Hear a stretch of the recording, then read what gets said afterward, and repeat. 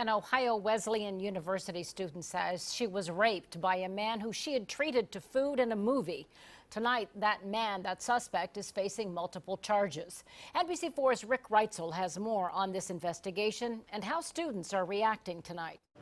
The 21-year-old woman is a student here at Ohio Wesleyan, but the man charged with her rape, 29-year-old Brandon Ward, is not. And the woman tells police she knew Ward. Court records show the sexual assault happened the last week of June at Bashford Hall after the woman told police she invited Ward to her room for food and a movie. She told investigators the man attacked her after she fell asleep, but she was able to get away. Police say he also stole more than $600 from her room. We have a person who is doing someone not necessarily a favor, but just being nice to them, and she was taken advantage of.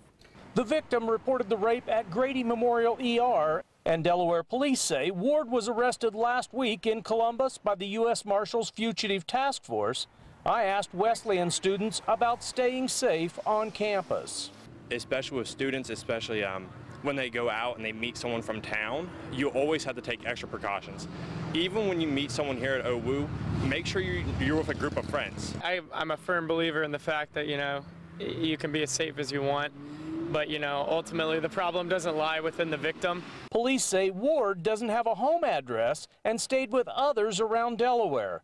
No word on how he and the student met.